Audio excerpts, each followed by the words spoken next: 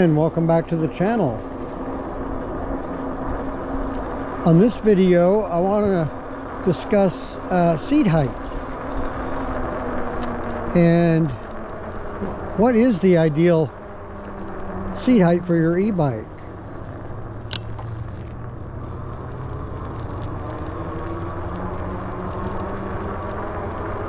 Honestly, myself, I don't think there's such thing as an ideal, like a standard seat height. I mean, we're all obviously different heights, and we all have different personal preferences as to how high we want our seat. And so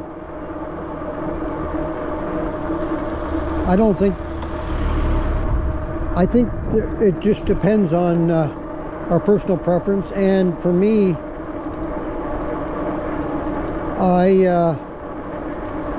as kids, we were always told that the ideal or the standard for a traditional bike was to have your feet flat on the ground. And you know, I still kind of go by that for myself. I kind of like that and use that as my measuring stick. And some bikes, like I'm riding right now the Rad Rover, I'm in pedal assist 3, my favorite level. But anyway, some bikes like the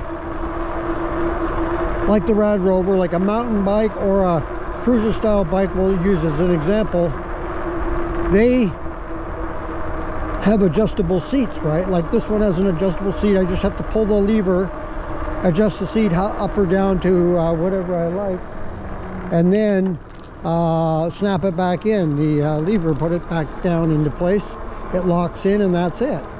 Whereas my other bike, the Aerial Rider Grizzly, is a moped style bike, scrambler, and that bike,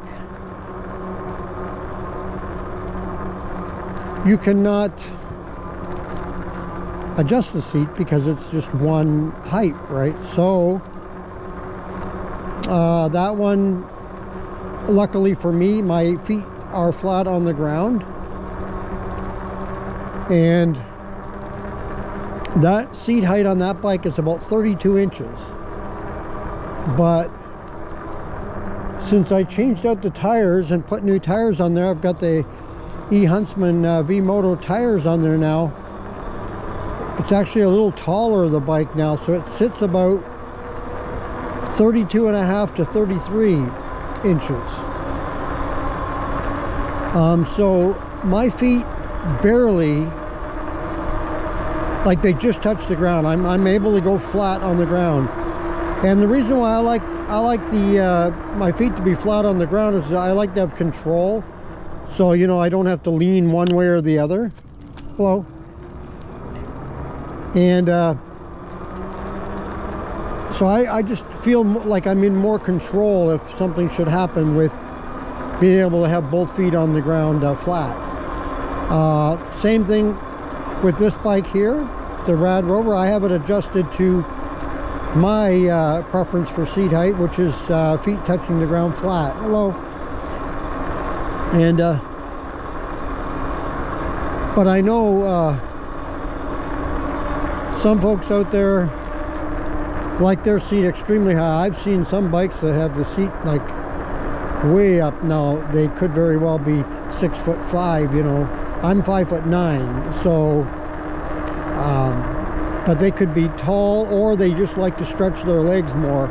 For me, I don't have an issue with pedaling either this bike or the Grizzly like in that way.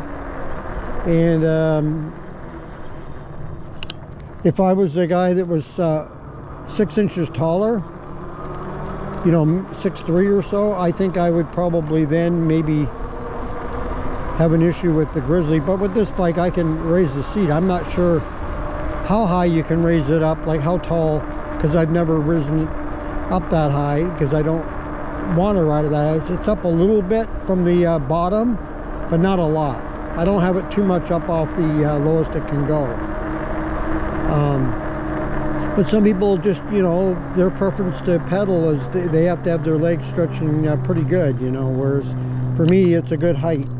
by having it where my feet touch the ground flat. Like I'm pedaling now and I feel perfectly comfortable pedaling along.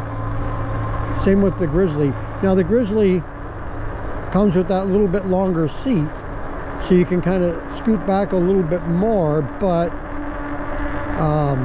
you can buy an extended longer seat, which a lot of folks have done, and that would help you too in being able to ride if you're taller and be able to pedal. But I mean, there's also some folks that just don't pedal at all, right? They're just throttle only, so you wouldn't care about pedaling part. You just want to adjust the seat to whatever you're comfortable riding.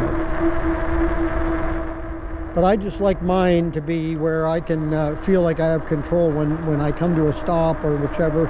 You know, I can set my feet flat on the ground. But you know, there are times when I still lean the bike, especially the Grizzly, a little bit over to one side when I'm at a stop.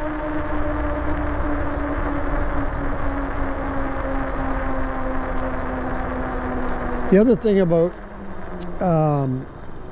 all of this could be too, that if you are riding a heavier bike, for me anyway, the Grizzly is definitely heavier. It's about 40 pounds or a little more than 40 pounds heavier than this Rad. This Rad is about 68 pounds. And the Grizzly it comes in at 105, but with the new tires I've got on there, it's about 110 now. So that's quite a bit of weight difference. I certainly can tell the difference. But most bikes, if you're buying the non-moped style, are adjustable, right? For the most part, you can adjust the seat to whatever height you want. But the moped style, it can be an issue. So on average, I think the average of those style bikes, seat height average is about 32 inches. And that's what the Grizzly is. And I've seen some 31. I believe the Graffiti is 31. And some of them are up to 35. I think I've even seen one, and I can't remember now. I just kind of remember seeing a measurement of 36 inches. Now that's pretty tall. I don't know if that might deter me from buying the bike, just for the fact that that's way too tall for me. Like that's 4 inches more than the Grizzly. That'd be a lot. But most of them, like I say, are around 32 or right in there, 32 and a half. I think the new Rev 1 from Rip 1 up, I believe that one's 32 and a half. So 32 and a half would be okay. I could go with that one. But if it gets up too high, you just, and I feel bad for women, because generally women are shorter than men, and it's hard to find a bike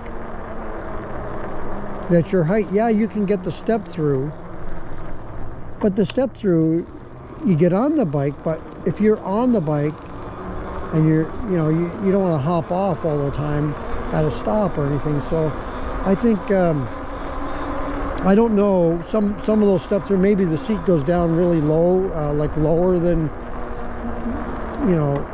I don't know how many inches, but the seat, I know a lot of people have complained about the pedaling, and that's understandable, because we're all different heights, and yep. So anyway, that's the talk on the pedaling and the seat height, but that's going to do it for this video.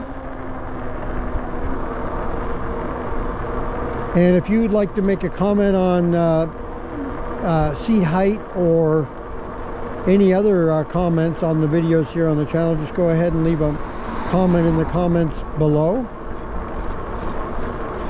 If you like this video, go ahead and hit the like button.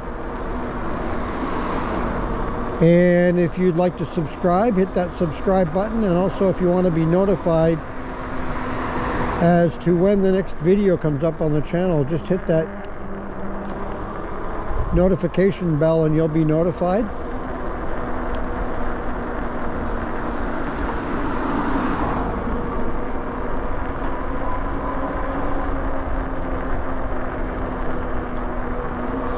And don't forget to check out some of the other videos on the channel. We have lots of videos there since we started the channel back on July the 4th.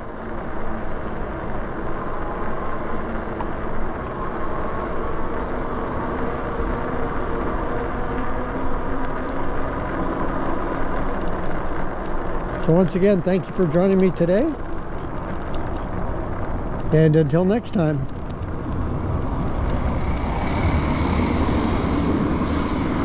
take care.